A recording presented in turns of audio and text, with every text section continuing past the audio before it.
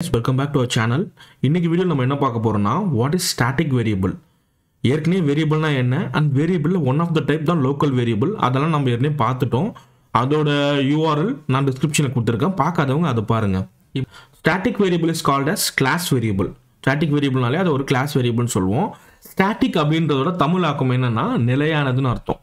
Okay, எந்த ஒரு data நிலையானதா இருக்குதோ அதான் நம்ம ஸ்டாட்டிக் வேரியபிள்னு சொல்ல போறோம். அதை கனெக்ட் பண்ணுவோம். எப்படி அது நிலையானதுன்னு சொல்றோம் அப்படின்றத ஒரு எக்ஸாம்பிளோட பார்ப்போம்.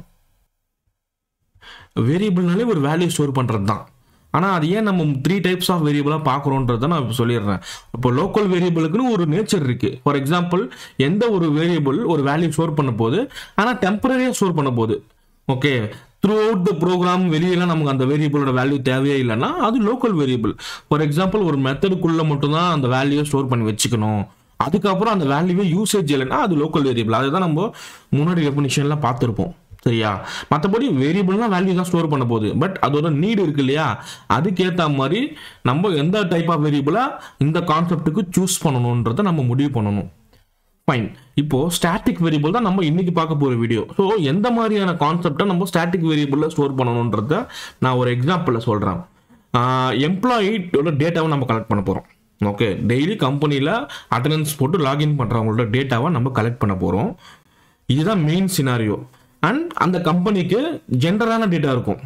அதாவது கம்பெனியோட கோடு இருக்கும், கம்பெனியோட நேம் இருக்கும். கரெக்டாக? இதெல்லாம் ஜென்ரிக் டேட்டா. கம்பெனியோட எம்ப்ளாயி டீடைல்ஸ்ன்றது ஜென்ரிக் டேட்டான்னு சொல்ல மாட்டோம். ஃபார் எக்ஸாம்பிள், ஏன்னா எம்ப்ளாயி 1 ஒரு நேம் இருக்கும், எம்ப்ளாயி 2 வராருன்னா அவருக்கு ஒரு நேம் இருக்கும், எம்ப்ளாயி 1ஓட ஏஜ் வேறையா இருக்கும், எம்ப்ளாயி 2ஓட ஏஜ் வேறையா இருக்கும். ஸோ இதெல்லாம் காமன் டேட்டா கிடையாது. அப்போ என்ன காமன் டேட்டா? கம்பெனியோட ரெஜிஸ்ட்ரேஷன் கோடு, கம்பெனியோட நேம், இதெல்லாம் காமன் டேட்டா. கரெக்டா? இது ரெண்டா பிரிச்சுக்கணும். லோக்கல் டேட்டான்றது டெம்பரரியா ஒரு சின்ன வேலையை செய்யும் போது தேவைப்படுற டேட்டா லோக்கல் டேட்டா. அதுதான் நம்ம லோக்கல் வேரியபிள் சொல்லுவோம். அதை மறுபடியும் டீட்டெயிலாக இன்னும் பார்க்க தேவையில்ல.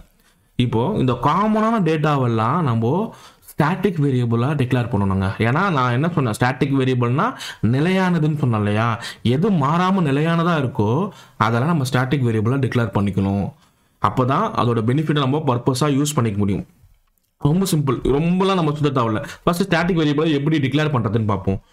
இங்க ஒரு கிளாஸ் இருக்கு, 2 மெத்தட் இருக்கு, இன்னும் கூட இவ்வளவு வேணா மெத்தட் எழுதிக்கலாம். That is not a problem.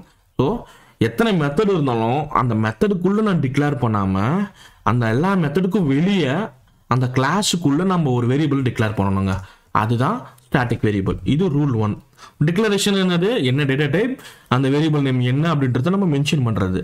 So நான் வந்து இன்ட் கம்பெனி ரெஜிஸ்ட்ரேஷன் கோடு இப்படின்னு சொல்லிட்டு ஒரு வேரியபிள் நேம் டிக்ளேர் பண்றேன். சரியா? இப்போ இதுதான் வேரியபிள் டிக்ளரேஷன். நம்ம என்ன டைப் ஆஃப் வேரியபிள் இது, அந்த வேரியபிள் ஒரு நேம் கொடுக்குறோம் இல்லையா முதல் தடவையா, அதுதான் நம்ம டிக்ளரேஷன் சொல்லுவோம்.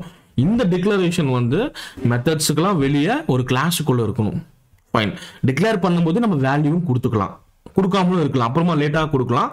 பட் நான் அஸ்யூமிங் 10012 இதான் நம்ம அந்த கம்பெனியோட ரெஜிஸ்ட்ரேஷன் கோட்னு வச்சுப்போமே. இதை நான் கொடுத்துட்டேன். ரூல் 1 வந்து சாட்டிஸ்ஃபை ஆயிடுச்சு. என்னது? கிளாஸுக்குள்ள இருக்கணும், பட் எல்லா மெத்தட்ஸ்க்கும் வெளியே இருக்கணும். இப்போ ரூல் 2 என்னன்னா, இந்த டிக்ளேர் பண்ணும்போது நம்ம அதுக்கு முன்னாடி ஸ்டாட்டிக்னு ஒரு கீவேர்டை யூஸ் பண்ணணும். என்னது? இது ஒரு கீவேர்ட். ஏன்னா இந்த கான்செப்ட் இதை ஸ்டாட்டிக்கா மாத்தணும்னா இந்த வேர்டு தான் யூஸ் பண்ணி ஆகணும். ஸோ கீவேர்ட், ஸ்டாட்டிக்ன்ற கீவேர்ட், ஜென்ரலா ஒரு வேரியபிள் டிக்ளரேஷன் இருந்தா அதை ஸ்டாட்டிக் வேரியபிள்னு சொல்லுவோம். ஸோ கம்பெனி ரெஜிஸ்ட்ரேஷன் கோட்னா என்ன வேரியபிள்? Static variable. என்ன ரீசன்? மெத்தட்ஸ்க்குலாம் வெளியே டிக்ளேர் பண்ணியிருக்கோம், ஒரு கிளாஸுக்குள்ள இருக்கு ஆனா மெத்தட்ஸ்க்கு வெளியே இருக்கு, அண்ட் ஸ்டாட்டிக்னு ஒரு கீவேர்டை யூஸ் பண்ணியிருக்கோம். ஜென்ரலா இதோட பிஹேவியர். ஏன் இந்த மாதிரியான வேரியபிளை நம்ம வந்து ஸ்டாட்டிக்னு மாற்றணும்? கம்பெனி கோட் ரெஜிஸ்ட்ரேஷன் கோடு. ஏன்னா கம்பெனியோட ரெஜிஸ்ட்ரேஷன் கோடு ஒரு வேல்யூ தாங்க ஹோல்ட் பண்ணும். ஒரு கம்பெனிக்கு ஒரு ரெஜிஸ்ட்ரேஷன் கோடு தான் இருக்க முடியும். அண்ட் ரெண்டாவது சினாரியோ என்னது? கம்பெனி ரெஜிஸ்ட்ரேஷன் கோட் சும்மாலாம் மாறாது. எம்ப்ளாயி 1 ஒருத்தன் உள்ள வரானா அவருக்கு ரெஜிஸ்ட்ரேஷன் கோடு என்னது? 10012 தான். எம்ப்ளாயி 2 அப்படின்னு ஒருத்தர் எடுக்கிறாருன்னு வச்சுங்களேன், அவரோட ரெஜிஸ்ட்ரேஷன் கோடு என்னவா இருக்கும்? கம்பெனி ரெஜிஸ்ட்ரேஷன் 10012 தான் இருக்கும். ஸோ யாரா இருந்தாலும் அவங்களுக்கு பொதுவான டேட்டாவா இதை சப்ளை பண்றதுனால இதை நம்ம ஸ்டாட்டிக் வேரியபிள்னு சொல்றோம். நம்ம இந்த ஸ்டாட்டிக் வேரியபிள் டிக்ளேர் பண்ணிருக்கோம் இல்லையா, இந்த கிளாஸ் லோட் ஆகும்போது இந்த ஸ்டாட்டிக் வேரியபிள் மெமரியில சேவ் ஆயிடும். நம்ம தனியாக மெமரிலாம் கிரியேட் பண்ணி சேவ் பண்ண அவசியம் இல்லை. ஏன் கிளாஸ் லோட் ஆகும்போது இது ஸ்டோர் ஆகிடும்னா இது கிளாஸுக்கு பொதுவான வேரியபிள். இந்த கிளாஸை ரெஃபர் பண்ணி இந்த வேரியபிளை நம்ம எங்கே வேணால் யூஸ் பண்ணிக்கலாம். ஏன்னா இதோட மீனிங்கே என்னது, ஜென்ரலாக காமனான டேட்டாவெலாம் தான் நம்ம ஸ்டாட்டிக் வேரியபிளாக ஸ்டோர் பண்ண போகிறோம். ஸோ கிளாஸோட வேரியபிள்னு இதை சொல்லுவோம்.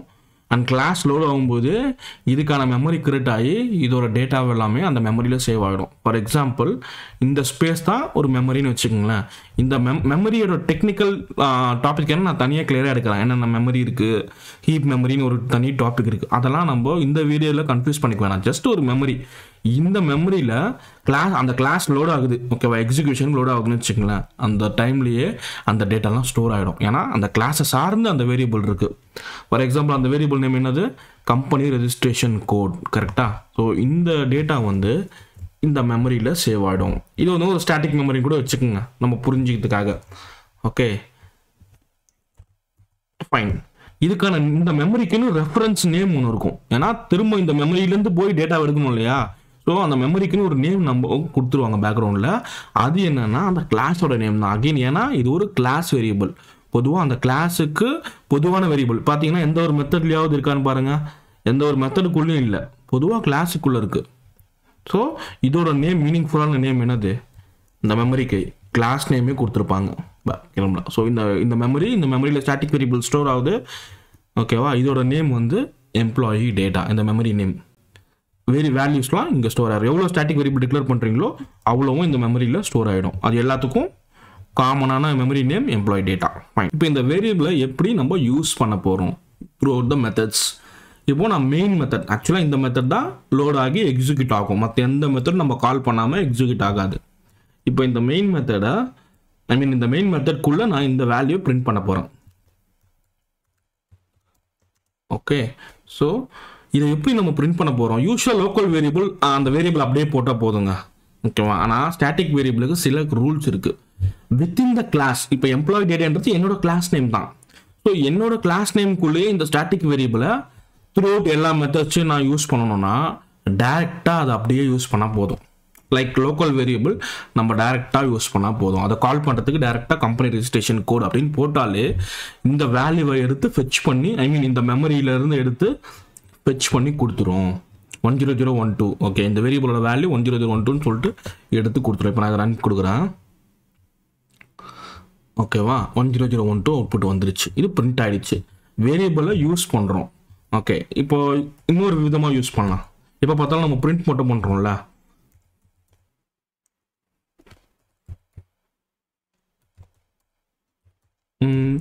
ஜஸ்ட் ஆட் பண்ண போகிறோம். ஸோ 10 ப்ளஸ் 2 நம்பரை ஆட் பண்ண போகிறேங்க. ஆட் பண்ணி பிரிண்ட் பண்ண போகிறேன். 10 ப்ளஸ் ரைட் ஹேண்ட் சைடில் நான் என்ன பண்ண போகிறேன், சும்மா ஒரு எக்ஸாம்பிளுக்காக இந்த கம்பெனி ரெஜிஸ்ட்ரேஷன் கோட 10ஓட நான் அப்டெண்ட் பண்ண போகிறேன், ஆட் பண்ண போகிறேன். அப்போது யூஸ் பண்ணிக்கலாம். இதுவும் யூசேஜ் தான். சும்மா பிரிண்ட்டுக்கு மட்டுமே பண்ணுறோம்ன்றதுக்காக ஒரு டிஃப்ரென்ஸ்க்காக நான் சொல்கிறேன். 10 ப்ளஸ் இந்த கம்பெனி ரெஜிஸ்ட்ரேஷன் கோட் ஆட் ஆகிட்டு எனக்கு அவுட்புட்டை கொடுக்கும். ஸோ எந்த இடத்துல வேணால் நான் அந்த வேல்யூ தேவைப்படுதோ அந்த இடத்துல அந்த வேல்யூ போடுறதுக்கு பதிலாக 22 வந்துருச்சா, அந்த மீனிங் என்னது, அந்த வேல்யூ போடுறதுக்கு பதிலாக அந்த வேரியபிள் நேமை மென்ஷன் பண்ணால் போதும், அந்த வேல்யூ அது ஃபெச் பண்ணி கொடுத்துரும். பேசிக் கான்செப்ட் தான். இப்போ இது வந்து ஒரு கிளாஸ் லெவலில் இருக்கிற டிக்ளேர் பண்ண வேரியபிள், பொதுவான வேரியபிள்னு சொன்னால. அப்போது வேறு மெத்தட்ஸ் இந்த கிளாஸ்குள்ளே இருக்குதுன்னு வச்சுக்கோங்களேன். அதுலேயும் நம்ம என்ன பண்ணலாம், சேம் கான்செப்ட் தான். டைரெக்டாக அந்த வேரியபிள் நேமை போட்டாலே போதும், எரர் அடிக்காது. 1 செகண்ட்.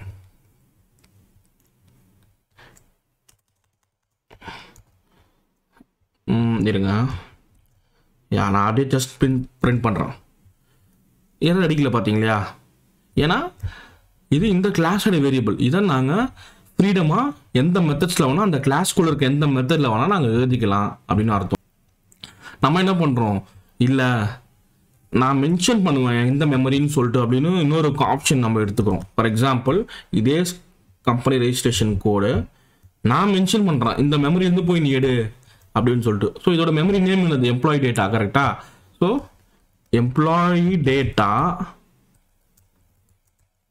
டாட் கம்பெனி ரெஜிஸ்ட்ரேஷன் கோடு இப்போவும் எனக்கு ஒர்க் ஆகும். இப்போ நான் ரன் பண்ணுறேன். ஓகே, ஸோ ரொம்ப சிம்பிளாக சொல்லணும்னா ஒரு ஸ்டாட்டிக் வேரியபிளை நம்ம த்ரூ அவுட் அந்த கிளாஸ்குள்ளே இருக்க மெத்தடில் இல்லை வேறு எந்த மெத்தட்ஸில் வேணால் யூஸ் பண்ணுறதுக்கு ஒன்று டைரெக்டாக அந்த வேரியபிள் நேம் போட்டாலே போதும். அதுவே அதோட ஓன் மெமரியான எம்ப்ளாயி டேட்டால போய் செக் பண்ணிடும். ஓகேவா? நான் என்ன சொன்னேன், ஸ்டாட்டிக் வேரியபிள் அதோட கிளாஸ் நேமே மெமரி நேமே செக் பண்ண சொன்னல, தன்னோட கிளாஸோட மெமரியில போய் செக் பண்ணிக்கும்.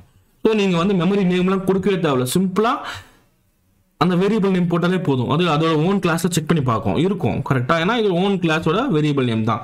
இல்ல நான் மென்ஷன் பண்ற எந்த மெமரின்றதுக்காக நீங்க ஸ்பெசிஃபிக்கா எம்ப்ளாயி டேட்டா டாட் அப்படின்னு கொடுத்து அந்த வேரியபிள் நேம் கொடுத்தாலும் அப்பவும் அது கரெக்ட். There are 2 ways.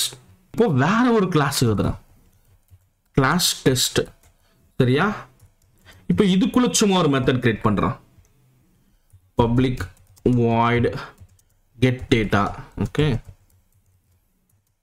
இப்போ இந்த மெத்தட்குள்ள எனக்கு தேவைப்படுது. ஓகே, எம்ப்ளாயி டேட்டா ஸ்டோர் பண்ணி வச்சுட்டோம். ஆனா இதை வந்து வேற கிளாஸஸ்ல வேற பேக்கேஜ்ல எங்க வேணா நம்ம யூஸ் பண்ணலாம். ரன் பண்ணும்போது இந்த கோட் அப்படியே பேஸ்ட் பண்ணி காட்டுறேன் உங்களுக்கு. எரர் அடிக்கும், ஏன்னா கம்பெனி ரெஜிஸ்ட்ரேஷன் கோட்னா என்ன ஃபர்ஸ்ட் அப்படின்னு கேடும்.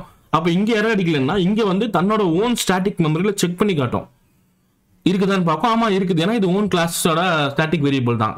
ஓகே, பட் நம்ம தான் என்ன பண்றோம், இன்னொரு ஆப்ஷன் இருக்குன்னு சொல்லியிருந்தேன், எந்த மெமரின்னு நம்மளே மென்ஷன் பண்றது, கிளாஸ் நேம் டாட் வேரியபிள் நேம்னு. இப்போ இந்த இடத்துல பை டிஃபால்ட்டா நம்மளால போடவே முடியாதுங்க. இப்போ என்ன, இதோட ஓன் டெஸ்ட் கூட செக் பண்ணி இது இங்க ஒரு மெமரி கிரியேட் ஆயிருக்கும், ஸ்டாட்டிக் மெமரி டெஸ்ட்ன்ற நேம்ல இன்னொரு மெமரி கிரியேட் ஆயிருக்கும் இல்லையா, அதுக்குள்ள இந்த கிளாஸோட ஸ்டாட்டிக் வேரியபிள் தான் இருக்கும். இப்போதைக்கு எந்த ஸ்டாட்டிக் வேரியபிளும் இல்லை அந்த கிளாஸுக்கு. ஃபார் எக்ஸாம்பிள் நான் கிரியேட் பண்றேன் static int k equal to 40. சரியா? இப்போ என்ன இருக்கும், இந்த k equal to 14 தான் இந்த மெமரியில இருக்கும், k equal to 40. கரெக்டா?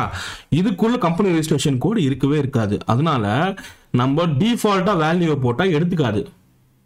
அப்ப நம்ம என்ன பண்ணணும், செகண்ட் ஆப்ஷனான எந்த மெமரியில இருந்து நம்ம அதை எடுக்கணும்ன்றத நம்ம தான் சொல்லணும். ஸோ ரூல் 2 என்னது, எந்த class name dot variable name. So இதுதான் ஒர்க் அவுட் ஆகும். எம்ப்ளாயி டேட்டால போயிட்டு தேடு இந்த வேரியபிளை, employee data dot variable name. கரெக்டா? ஆனா இதுவே கேன்ற ஸ்டாட்டிக் வேரியபிள் என் கிளாஸ்க்குள்ளே இருக்கு. அப்போ நான் என்ன பண்ணலாம், டைரக்டா அதோட வேரியபிள் நேம் மட்டும் போட்டா போதும். ஜஸ்ட் கே போடுறேன்.